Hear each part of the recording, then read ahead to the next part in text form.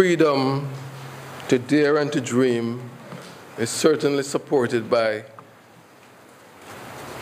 the wonderful soul who will be sharing with us ideas in this message. As Rev Michael Reckord, among his very many wonderful gifts, takes us very often on journeys of dreaming through his poetry and his writings, as well as his loving critiques of writings. So I have great pleasure in welcoming Rev Michael to the podium. Thank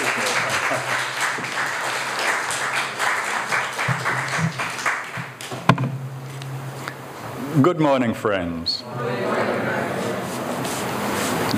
Not sure about the loving critiques. The recipients of the criticism don't like them so much. Welcome to this service in sunny, beautiful Kingston, Jamaica, and specifically to my talk from the beautiful Temple of Light Center for Spiritual Living. You here in the church can see the beauty. You listening to me online will have to imagine it.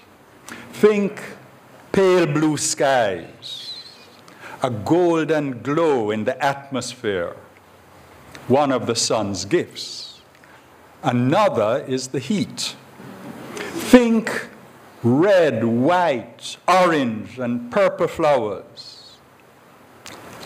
Think brownish grass,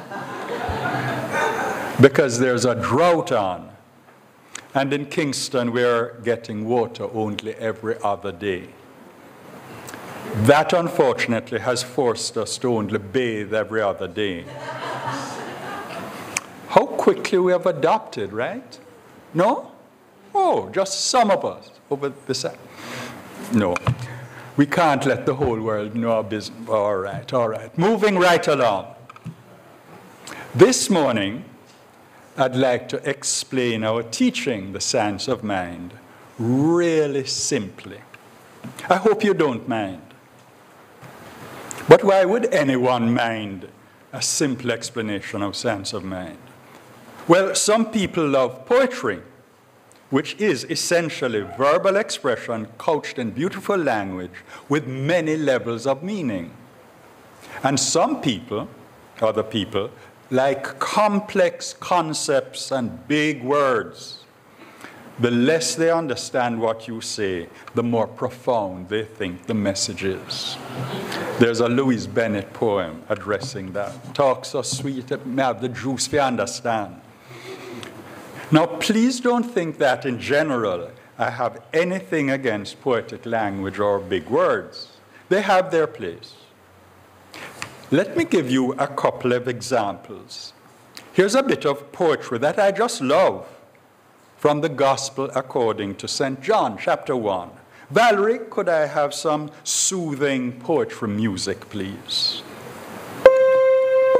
In the beginning was the Word, and the Word was with God, and the Word was God. The same was in the beginning with God. All things were made by him, and without him was not anything made that was made. In him was life, and the life was the light of men. And the light shineth in the darkness, and the darkness comprehended it not. Thank you, Valerie.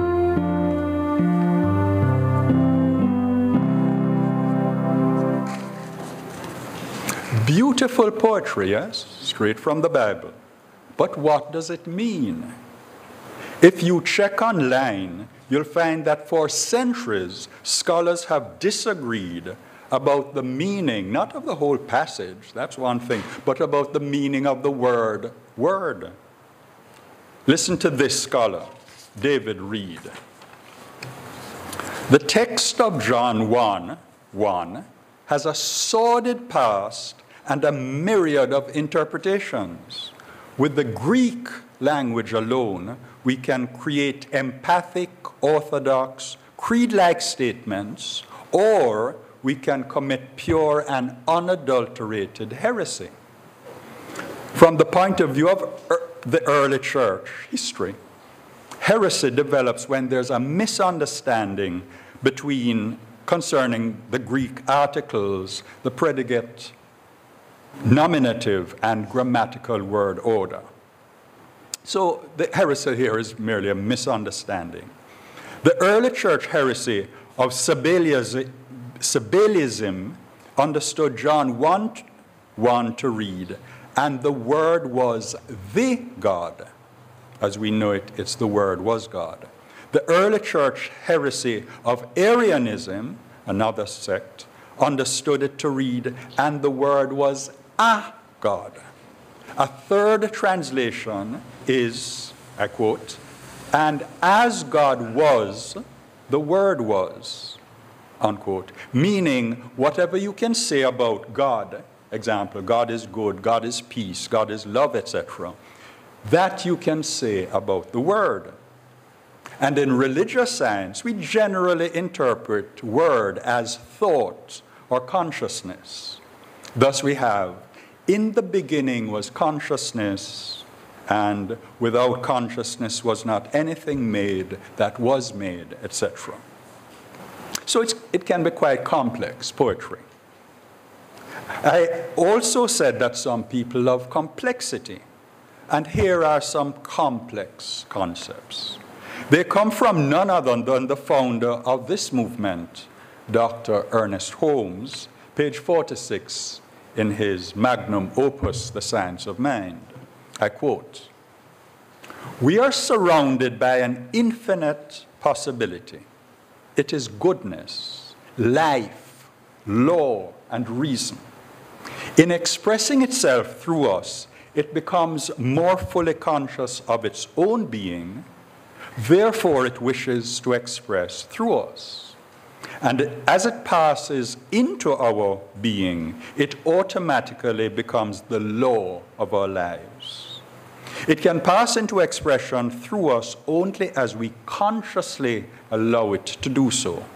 Therefore, we should have faith in it and its desires and its ability to do for us all that we shall ever need to have done. Since it must pass through our consciousness to operate for us, we need to be conscious that it is doing so. Full stop, unquote. Or this is true, of course, but it could take us, especially the couple of newcomers that we have to the teaching, the rest of the day to understand all the implications of that one paragraph. I have only 15 minutes, so no poetry, no complexity. That's even though we are dealing with a universal, infinite mind called God. What I want to do is to explain the 10 core concepts of science of mind as identified by Centers for Spiritual Living in Golden, Colorado, our headquarters. Explain it in a way that an 8-year-old can understand. The core concepts were emailed to us virtually as bare bones list. I have elaborated on them simply for today. On another day, I'll be complicated. Concept 1, the concept of oneness. God is the source of all that is, and God is all that is. To put it another way, there is nothing but God. That means everything in the universe is made of the same God substance or energy. Think of a large doll's house, about so high, with its contents made of cardboard. The house itself looks different from the chairs in it, and they look different from the beds, which look different from the stove, and so on. So too, the contents of this world, the people, the animals, trees, rivers, oceans, etc., all look different from one another. Each is superficially unique. We humans too are unique, individualized expressions of God, while being at the same time made of the same God energy. That's why we can say God is all there is. Concept 2, God's triune or threefold nature. God expresses in 3 aspects: spirit, soul, and body. Spirit is, in a word, consciousness. It is self-knowing and it has a will to act. Soul now is an unself-conscious force which acts as directed and according to law. Body, the third aspect, is form, conditions, results, what we see around us. This is how it works. Form is created when spirit desires a particular thing and directs soul, the force, to make the thing desired. The force has to do as directed, robotically. It has no will of its own. There's an addendum to that. The addendum is that God, having a triune nature, is the same as ourselves, human beings, having a triune nature. God is in the macrocosm what we are in the microcosm. Concept 3, God's creative nature. When God thinks, things are created. One thing God created was the universe. In the beginning, according to the Bible, God created heaven and earth. And people throughout the ages, all over the world, have always known that God created the universe. That is reflected in the creation stories of all the races. Likewise, all human accomplishments originate in thought. A simple example: I consciously want to raise my hand. My consciousness gives directions to the subconscious, which controls the various nerves and muscles. And voila, my hand lifts. Building a house, even the cardboard house which spoke about, is more complex than just lifting my hand, but the principle, consciousness gives directions and it is created. The principle is the same. Our thought creates our conditions.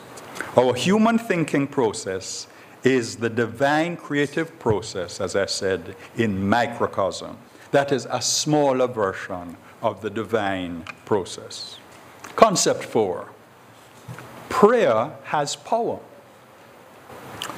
Now, all good is eternally available and ready to flow into human experience. How come? Because God, which is another way of saying infinite goodness, is always around, always. And prayer is what attracts the flow in a really focused way in our direction. Affirmative prayer or spiritual mind treatment increases our conscious awareness of the good around us, and automatically into our lives it flows. The reason our prayer is so powerful is that our minds are a part of God's mind, the one powerful mind which created the entire universe. We are part of that. One mind. Concept 5, God's wholeness. Spirit is a transcendent, perfect whole that contains and embraces, this is important, all seeming opposites. Now, if I told a mother who had just suffered the loss of a child in a traffic accident, say, and this happens daily around the world, nothing unusual, that there is nothing but God, unless she was like Job, she would conclude that I was saying that God was in the accident. That's logic. It would probably be impossible then and there to persuade her that God is good. But if one or both of these things happened, she could be so persuaded. If time passes and something wonderful comes out of the death of the child, or if she comes to Science of Mind classes here at the temple and begins to look at life and death and our relationship with God differently, then she could be persuaded. As human beings, we have free will and can, with training, choose what we experience. Shelley Ann Fraser and Usain Bolt can do what they do because of training. As they train their bodies, we have to train our consciousness. Perfect control don't just come so. The same principle that brings us freedom, prosperity, and joy also allows us to experience bondage, lack, or misery according to our use of God energy. You can use it for bad, or you can use it for good. Concept 6, God's abundance. Now it's evident as you look around that abundance is a fact of the universe. There are trillions of plants and animals. The rocks and stones and sand seem numberless. The stars go on, and so on. And of course, we are part of the universe, so we are part of the abundance. As we have agreed, it's all God. We have access to the abundance of the universe physically, of course. We can pick a flower.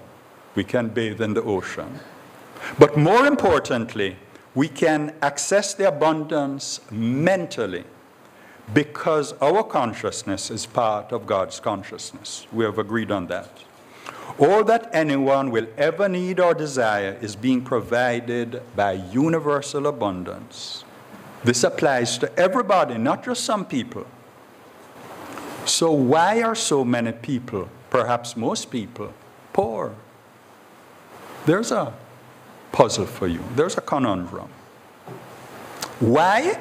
Because they do not know what you know. What I'm telling you now. They just don't know it.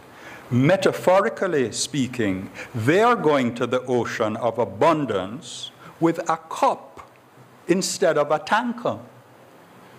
And they get what their container can hold.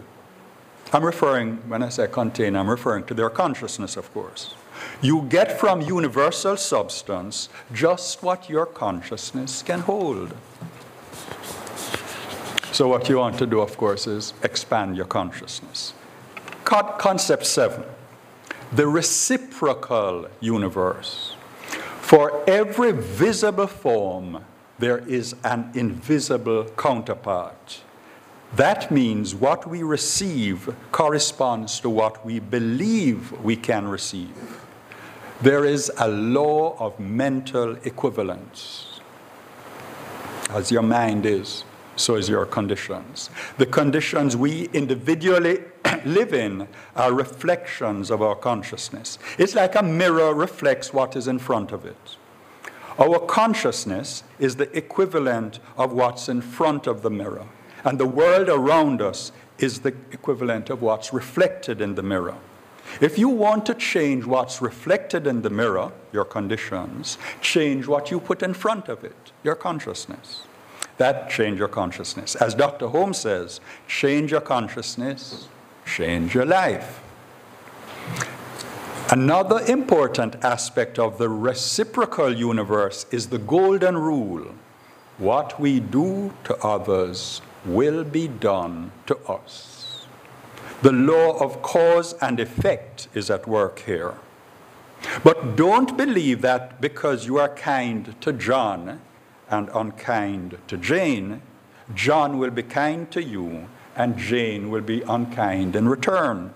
You see, sometimes the kindness or the unkindness comes from another part of the universe. But it must come. There's a law. Concept 8, forgiveness. God is outside of time and lives in the eternal now. In this place, there can be no space for divine anger, unforgiveness, or punishment. If we perceive a need for forgiveness from God for something we have done, This is a human condition. It is not, as Orthodox Christianity, for example, says, that God will forgive you if you ask. What it is that God would not punish you even if you did not ask. God does not punish. Which is not to say you won't suffer if you do wrong. As we have seen already, the universe is reciprocal. What you sow is what you reap.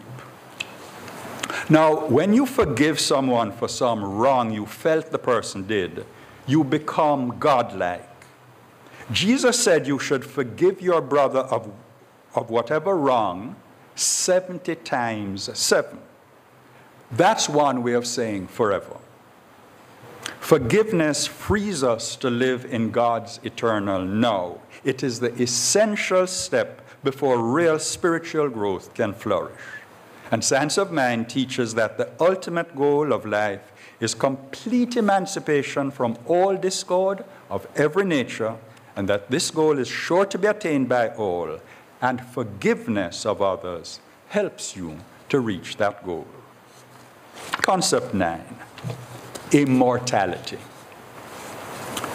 The truth about life is that life never ends. What we call death is simply the changing of one form of life for another. Death, the belief and perception that life must come to an end, is a human concept. In birth, the invisible becomes visible in the baby, and in dying, the visible again becomes invisible. Life continues on another plane when the body has outlived its usefulness, but life continues. Concept 10, the Christ. Christ is not a person, it is a principle. It refers to us being sons and daughters of God. Jesus Christ means Jesus, the Son of God. Mary Christ means Mary, the daughter of God. The universal image of God that is present in all creation could be called the cosmic Christ, which is present in every person. Let's go back to that doll's house and contents made of cardboard. The essence of the cardboard stuff that is in the house, the table, the chairs, the bed, the stove, etc., that essence is the equivalent of the Christ essence in each individual. But though we are all made of God's substance, some of us don't know it consciously. And Science of Mind teaches that we must know and believe we are God's stuff in order to consistently receive God's blessings. I'm stressing the word consistently here, for your subconscious positive beliefs will bring you some blessings, but haphazardly. Jesus of Nazareth was a human individual who revealed the Christ nature to a really high degree. And he himself said that we can learn to do what he did. And we can do even greater things. It just takes the right training, like Shelly Ann and Usain Get. Now, where can you find some good trainers? Why? Right here at the Temple of Light, of course. Here endeth this training session. Namaste.